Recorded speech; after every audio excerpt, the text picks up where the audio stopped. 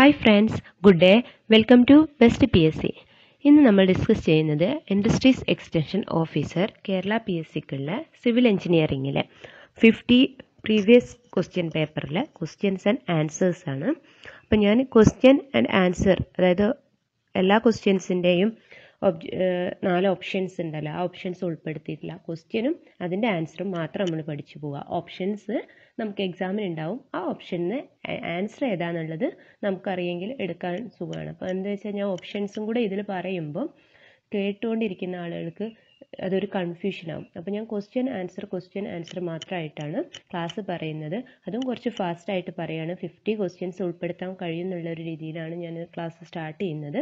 അപ്പം റിപ്പീറ്റഡ് ആയിട്ട് അധികം പറയില്ല. അപ്പോൾ നിങ്ങൾ റിപ്പീറ്റഡ് ആയിട്ട് ക്ലാസ് കേട്ടാൽ മതി. നമുക്ക് ക്വസ്റ്റ്യൻസ് നോക്കാം. First, which of the following has more fire resisting characteristics? താഴെ തന്നിരിക്കുന്നതിൽ മോർ ഫയർ റെസിസ്റ്റിംഗ് ക്യാരക്ടറിസ്റ്റിക്സ് ഉള്ള സ്റ്റോൺസ് ഏതാണെന്നാണ്. ഓപ്ഷന് marble, limestone, compact sandstone, granite. ഈ 4 എണ്ണത്തിൽ മോർ ഫയർ റെസിസ്റ്റിംഗ് ആയിട്ടുള്ളത് കോമ്പാക്റ്റ് ആൻഡ് സാൻഡ് സ്റ്റോൺ ആണ്. അപ്പോൾ കോമ്പാക്റ്റ് ആൻഡ് സാൻഡ് സ്റ്റോൺ ആണ് more fire resisting stone. ഇനി excess of alumina in brick earth makes the brick.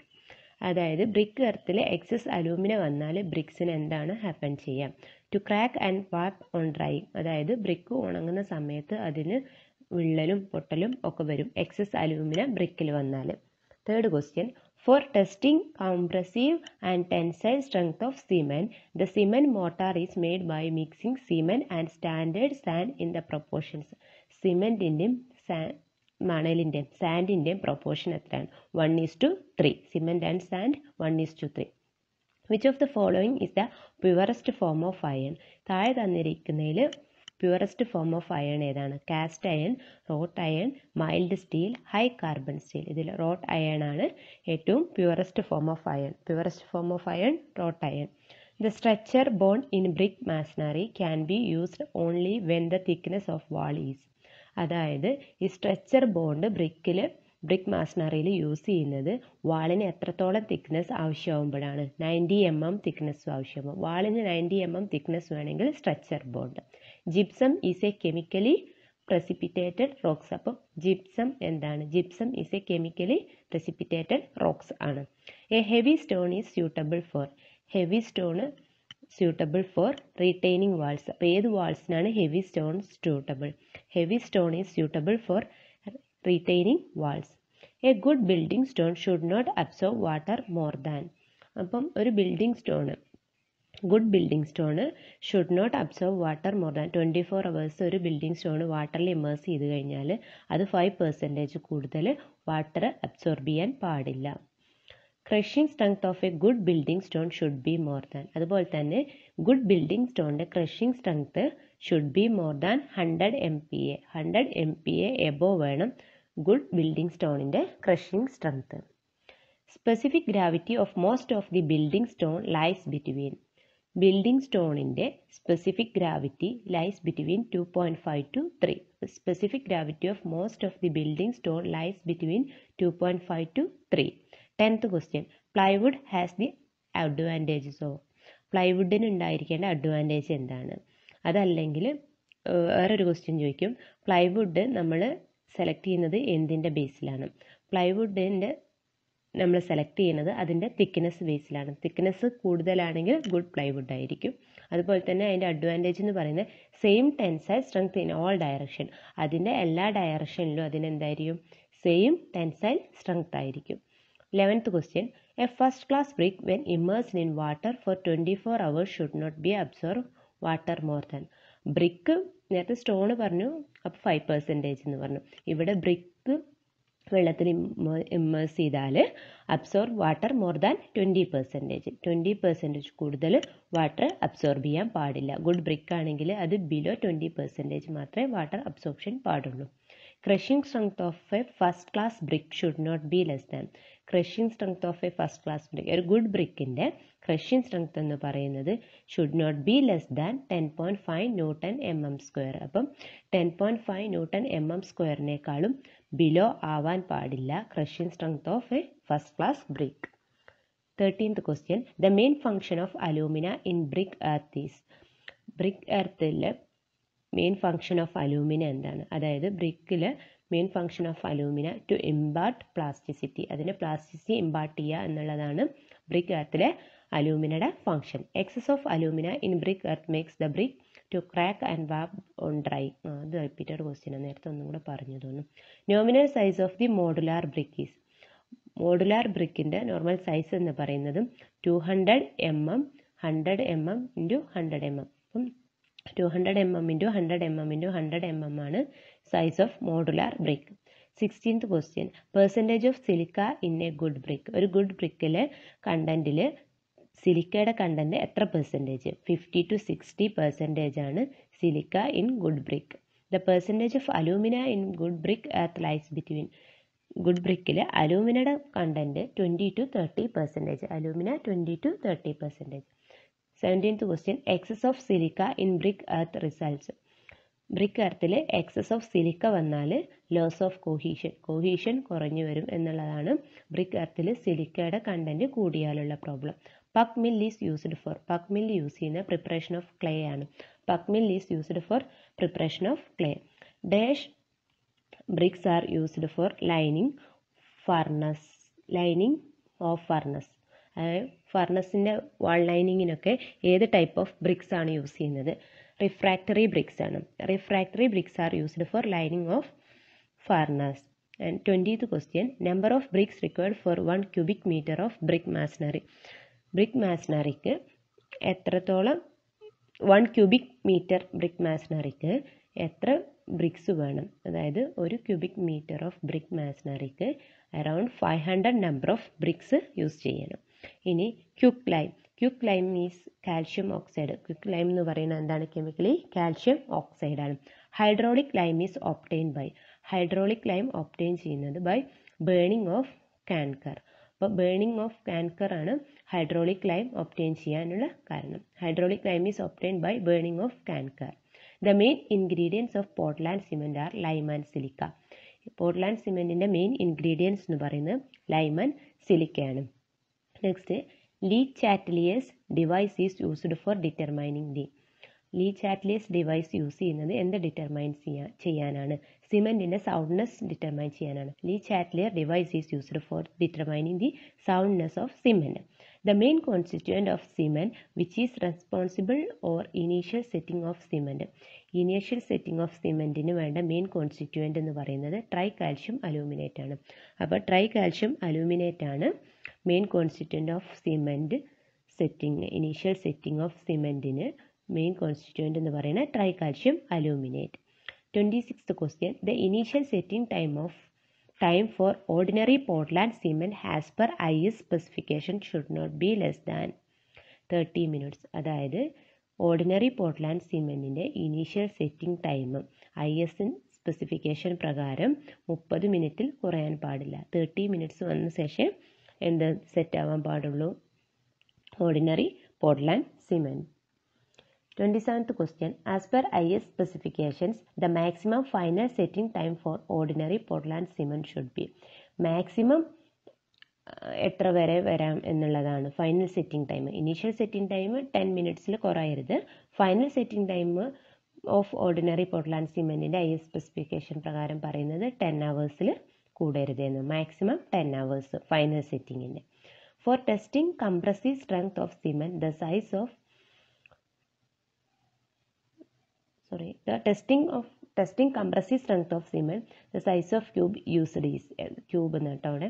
For testing compressive strength of cement, the size of cube is used 150 mm. 150 mm thickness ഉള്ള ക്യൂബാണ് four testing of compressive strength of സിമെൻറ്റിന് വേണ്ടി നമ്മൾ use ചെയ്യുന്നത്. അത്രയും cubic size വേണം, 150 mm.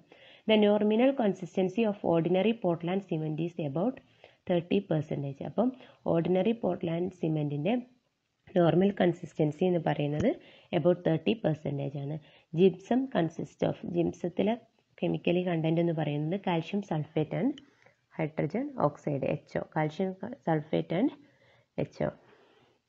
The slum recommended for mass concrete is about 25 mm to 50 mm. Slum ടെസ്റ്റിൽ recommend ചെയ്യുന്ന mass concrete എന്ന് പറയുന്നത് 25 mm to 50 mm ആണ്. 32nd question. Which of the following cement is suitable for use in massive concrete structures such as large dams? അതായത് ഡാംസിൻ്റെ ഒക്കെ കൺസ്ട്രക്ഷന് വേണ്ടിയിട്ട് use ചെയ്യുന്ന cement എന്ന് പറയുന്നത് ലോ ഹീറ്റ് സിമെൻ്റ് ആണ്. അപ്പം ഡാം കൺസ്ട്രക്ഷന് വേണ്ടിയിട്ട് യൂസ് ചെയ്യുന്ന cement law heat cement. The most common admixture which is used to accelerate the initial set of concrete is calcium chloride. അപ്പം മോസ്റ്റ് കോമൺ ആഡ്മിക്സ്ചർ എന്തിനു യൂസ് ചെയ്യുന്നത്? Accelerate the initial set of കോൺക്രീറ്റിൻ്റെ initial സെറ്റിങ്ങിന് വേണ്ടിയിട്ട് use ചെയ്യുന്ന common ആഡ്മിക്സ്ചർ എന്ന് പറയുന്നത് calcium chloride ആണ്. Which of the following cement contains maximum percentage of ഡൈകാൽഷ്യം silicate? അപ്പോൾ ഡൈകാൽഷ്യം silicate maximum percentage അടങ്ങിയിരിക്കുന്നത് ഏത് type of സിമെൻറ്റിലാണ്? Law heat സിമെൻറ്റിലാണ് ഡൈകാൽഷ്യം silicate maximum percentage അടങ്ങിയിരിക്കുന്നത്. 35th question. 3 basic raw materials which are needed in large quantities for production of steel are? സ്റ്റീലിൻ്റെ large quantities of steel production വേണ്ടിയിട്ട് use ചെയ്യുന്ന ingredients അല്ലെങ്കിൽ basic materials ഏതൊക്കെയാണ്? Iron or, carbon and limestone. അപ്പോൾ iron or, carbon and limestone ഇത് മൂന്നുമാണ് raw materials ആയിട്ട് steel production വേണ്ടി യൂസ് ചെയ്യുന്നത്. Which is the purest form of iron? അയണിൻ്റെ purest form rote iron ആണ്. ഒരു തവണ പറഞ്ഞിരുന്നതാണ്. Which is the purest form of iron? Rote iron. 37th question. Ultimate tensile strength of structural mild steel is? Mild സ്റ്റീലിൻ്റെ ultimate tensile strength എന്ന് പറയുന്നത് 420 Newton/mm². അപ്പം tensile strength of mild steel is 420 Newton/mm². Which stress is used for identifying the quality of structural steel? Structural സ്റ്റീലിൻ്റെ quality identify ചെയ്യാൻ use ചെയ്യുന്നത് ഏത് type of സ്ട്രെസ്സാണ്? Yield സ്ട്രെസ്സാണ്. Yield stress use ചെയ്തിട്ടാണ് structural സ്റ്റീലിൻ്റെ quality identify ചെയ്യുന്നത്. In brick masonry, the bond produced by laying alternate headers and structures in each course is known as Flemish bond.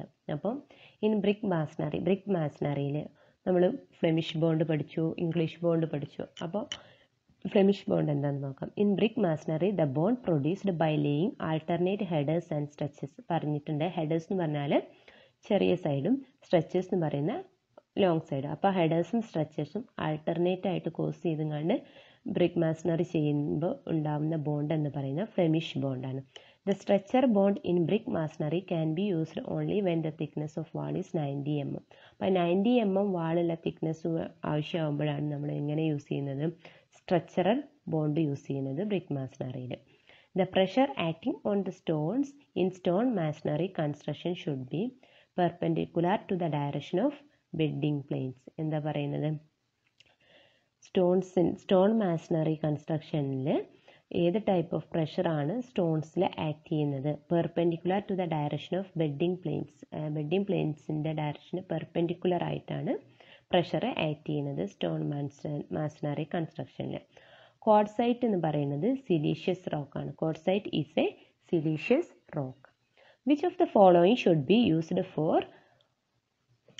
Four hearing of thicker walls? Thicker വാൾസിന് വേണ്ടിയിട്ട് ഏത് type of ഇതാണ് use ചെയ്യുന്നത്? ഹെഡേഴ്സാണ് use ചെയ്യുന്നത്. അതല്ല thicker വാളാവാൻ വേണ്ടിയിട്ട് ഏതാണ്? Stretcher ബോണ്ടാണോ headers വെച്ചിട്ടാണോ എങ്ങനെയാണ് ചെയ്യുന്നതെന്ന് ചോദിക്കുന്നത്. അപ്പം ഹെഡേഴ്സ് എന്ന് പറയുന്നത് അതിൻ്റെ സ്മാൾ സൈഡാണെന്ന് പറഞ്ഞു. നമ്മൾ ബ്രിക്കിൻ്റെ സ്മാൾ സൈഡിന് വരുന്നത് ഹെഡേഴ്സ്. അപ്പോൾ തിക്കർ വാൾസ് കിട്ടാൻ വേണ്ടിയിട്ട് ഹെഡേഴ്സാണ് യൂസ് ചെയ്യുന്നത്. The type of bond provided in brick masonry for carrying heavy loads is? English bond. ഏത് type of ബോണ്ടാണ് brick മാസണറിയിൽ heavy ലോഡ്സിനെ support ചെയ്യാൻ കഴിയുന്ന ബോണ്ട് എന്ന് പറയുന്നത് ഇംഗ്ലീഷ് ബോണ്ടാണ്.